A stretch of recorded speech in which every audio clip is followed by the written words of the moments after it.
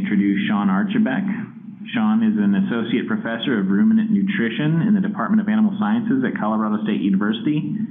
He was a co-developer in the original Conservation Innovation Grant for NAQSAT, but then he led the second Conservation Innovation Grant where we updated NAQSAT. And he's also continuing to help with the training and further development and refinement of the NAQSAT system. So with that, Sean, I'll let you take it away. Thank you, Greg, for the introduction. I'm now going to give you an overview of how we would actually use the NAQSAT for this type of process without belaboring how to actually fill out the NAQSAT in the first place, which, as mentioned before, has been covered in other conversations and other webinars previously. So for today's demonstration, we're going to be focusing on a dairy demonstration. There's nothing magical or in particular why we chose dairy. It just gives us a nice overview of how the system would work. So as mentioned before, the producer or the planner would go through and answer the typical survey types of questions about the facility, and they would end up getting their final score. Okay.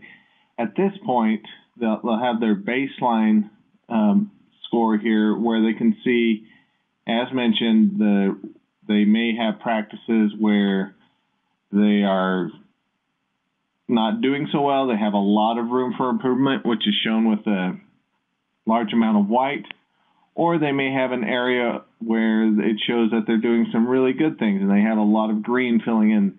Now, this doesn't mean, as mentioned before, that they're not producing emissions in those categories. It just means that in that facility with their infrastructure, that they are meeting all the management opportunities they have to manage that emission at that point.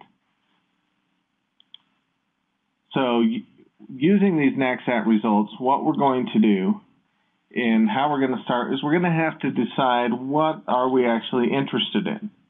Okay, so we'll have to look at each air quality resource concern, whether it's emissions of particulate matter and particulate matter precursors, or maybe there in your particular area there's a concern over ozone emissions or ozone precursor emissions, objectionable odors, greenhouse gases, whatever it happens to be for your particular area. And that's one of the things that's relatively unique about this was when it was developed, the idea was that we recognized as a development team that different areas and different regions of the country would have different concerns and priorities when it came to air quality management.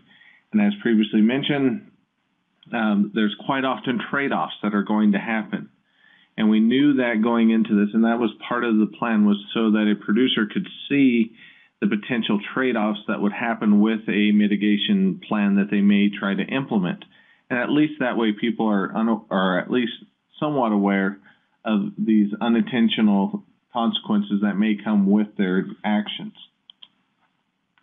So let's start off. If somebody is interested in particulate matter or a particulate matter resource, they're going to want to focus on the score bars for both particulate matter, which is going to be focused primarily on dust, as well as ammonia, which is going to be a precursor for some of our very fine particulate matter.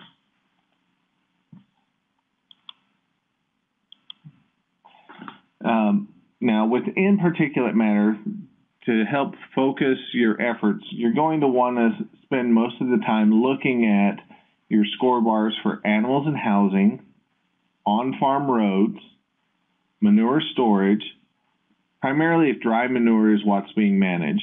If it's a wet manure system, obviously that's probably not going to have a huge impact there. Land application, again, if dry manure is what's being managed. And then lastly, feed and water, but only that if dry feed ingredients are either stored or mixed on site.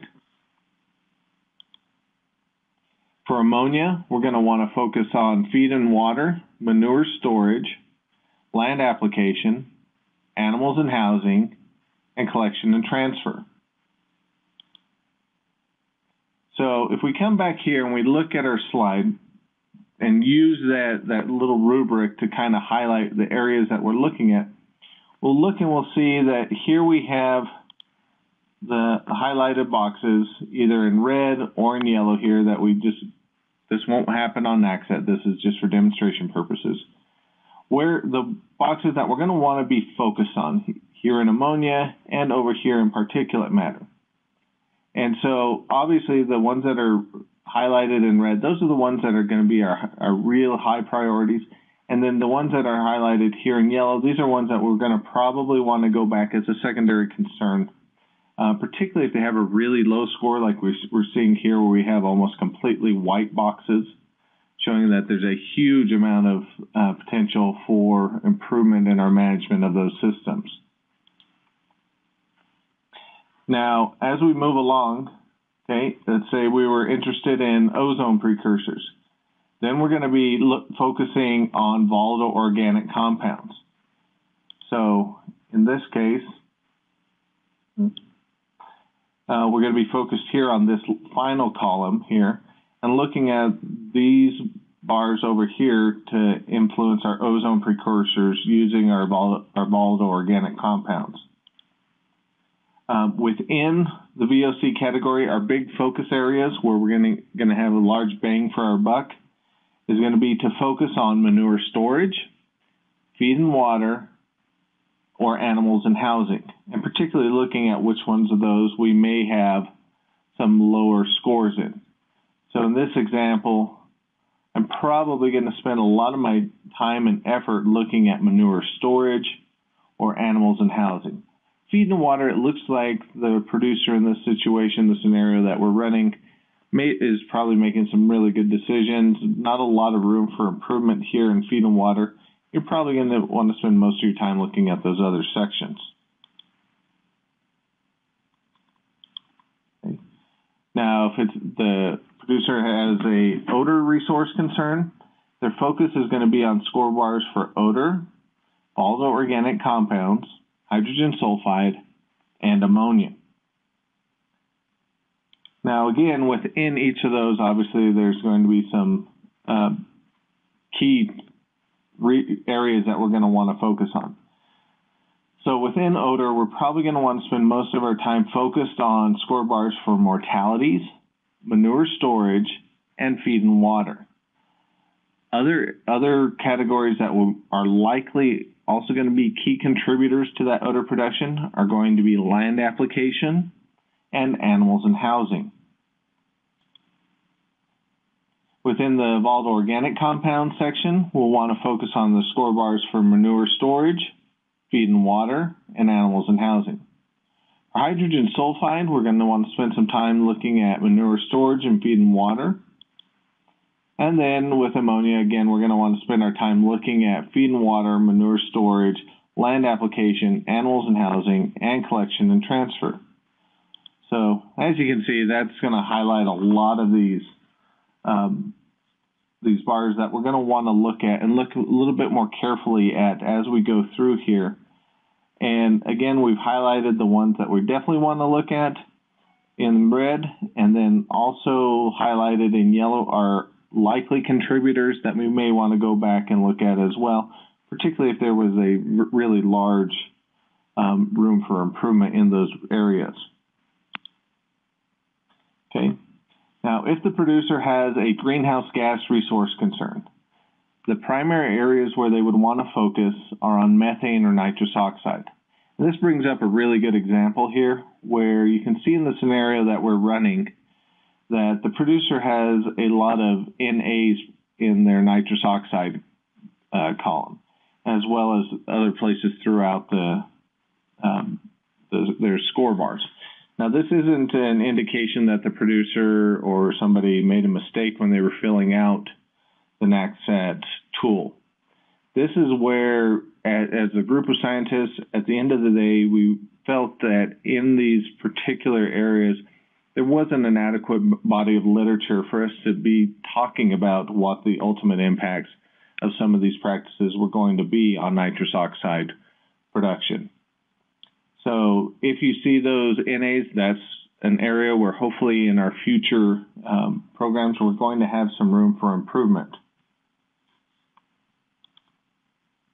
So within methane, if we're worried about greenhouse gas concerns, our big areas to focus on are going to be in manure storage, feed and water, and within nitrous oxide, we're going to want to focus on the score bars for feed and water, manure storage, and land application.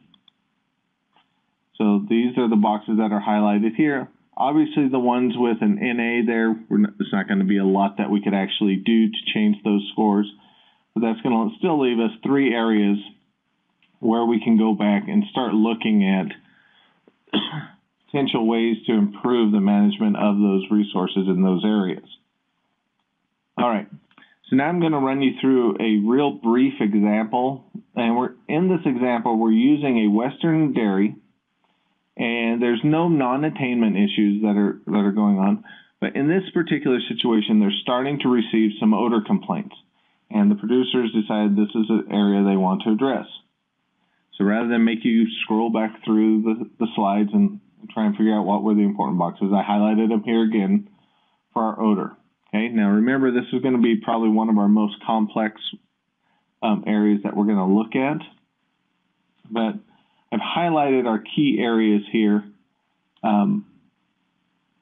including our volatile organic compounds, hydrogen sulfide, ammonia, and then of course odor, where we tried to incorporate all those components together. Now, within that odor category, we see that we have food and water highlighted, as well as manure storage and mortalities. Those are going to be our primary areas. And then we're also going to be interested in looking at animals and housing and land application practices that could also influence that odor production. Now, also in there, I've highlighted here in red these bars that have less than 50% of the area filled in with green. So those are areas where obviously there's a large room for improvement. So within those, we see that across the board, we've kind of got this issue somewhere here in manure storage. Additionally, up in feed and water, we have a pretty big influence on odor production, maybe less of an impact than some of the others. But that shows that those are 2 areas that we probably want to go back and look at and run our copied new session in. Okay? So if we go back and we start looking through the feed and water questions that were asked in the original survey, we're going to start scrolling through here, and we're going to see eventually that we've got a situation where the producer has indicated that water is supplied to their animals with overflow waters, okay, where they're going to be seasonal and they're going to run continuously. And that's something that we figure is probably not going to be the ideal option here. So we want to test and see what the influence on this practice is going to be. So instead of using those overflow waters, we're going to go back, change the answer to stock tanks or a circulating tank. And at that time, now you're going to see here in this odor category for feed and water, we went from having less than 50% management of the odor coming out of the feed and water management. Almost all of that is now being met. So that would say that in this particular dairy situation, there's probably a good reason to be looking at altering their water provision system. Now that doesn't address the manure storage, so that's something we're going to have to come back to. So we'll go back into the tool, start looking at the answers that we chose there. We see that we've got a place that's not hauling manure daily. Their wash water is being separated from manure. And we go through, and as we start looking at how the manure is actually being stored, we're looking for something that really jumps out at us. And one of the things that we're going to see here is now, all of a sudden, we're starting to look at the manure storage structures. They don't have any cover here. So that might be something we want to look at as we move down through here. And we see that their manure storage structure, they have all these different options that they could have done, but they didn't at this particular time, weren't using any options there. So now the the producer is interested in potentially looking at a permeable cover, whether it's straw, stocks, geotextile materials, anything like that, as a potential way to help mitigate emissions from that manure storage. We select that, and we see that we did make some improvement here. We're now above that 50% area, so we're starting to get to where we're making some good impact on that manure storage emissions. So we're looking right here where I'm pointing with the green arrow, okay, across the board. But there's still a lot of room for improvement. It wasn't nearly as big of an improvement as we saw in feed and water, but definitely it's getting us above that kind of half of the management decisions impacting that resource concern. All right. So at the end of the day, that leaves us with two possible solutions that we could look at changing on this dairy that would have at least enough of an impact on the odor emissions to where they're going to be mitigating at least 50% of what they could be managing, and maybe even more so with that feed and water change. So the final options here would be to change the waterers, or they could go back and look at changing how they're covering their manure storage systems. Okay. So now the question would be, what types of practices or what practices from NRCS are actually going to be applicable to these different situations? Now, ideally, what we want people to be doing from NRCS is to obviously use the NRCS National Air Quality Initiative Matrix for the overall list of practices with air quality purposes. Now, there's a smaller subset, and we're going to go through those in just a second, that are specific to confinement-based livestock and poultry systems. And those are ones where we're going to want to spend a lot of time focused on. Okay. So within those, we have the air quality practices that we'd want to be looking at. First one's air filtration and scrubbing. Obviously, this is going to be, some of these are going to apply only in very particular situations. They may not all apply. Okay. Amendments for treatment of agricultural waste, 591. Anaerobic digester, 366. Animal mortality facility, 316. Composting facility, 317. Dust control from animal operations on open lot surfaces, 375. Dust control on unpaved roads and surfaces, 373. Feed management, 592. Heavy use area protection, 561. Nutrient management, 590. Roofs and covers, 367. Waste separation facility, 632. Waste treatment, 629.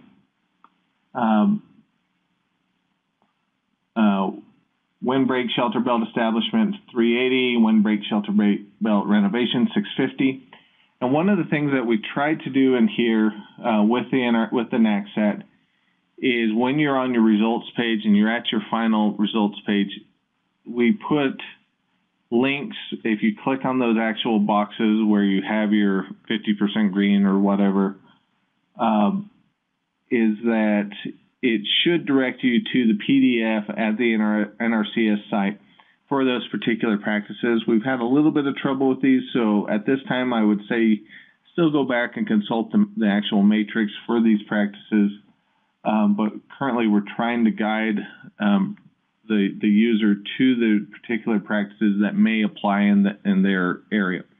Now, we recognize that all these different practices may not be available or applicable in every state or every situation, but we give all the potential options, and then we're counting on the agents to actually know what is applicable in their particular region. Okay. Additionally, we have this on the NAQSAT page.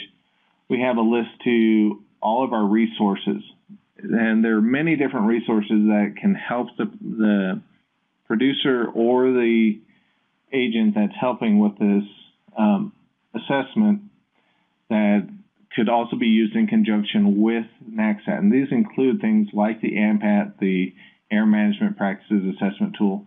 And we go through there and we provide a series of links that will take you to other applicable and very useful websites that would help with deciding these final management decisions.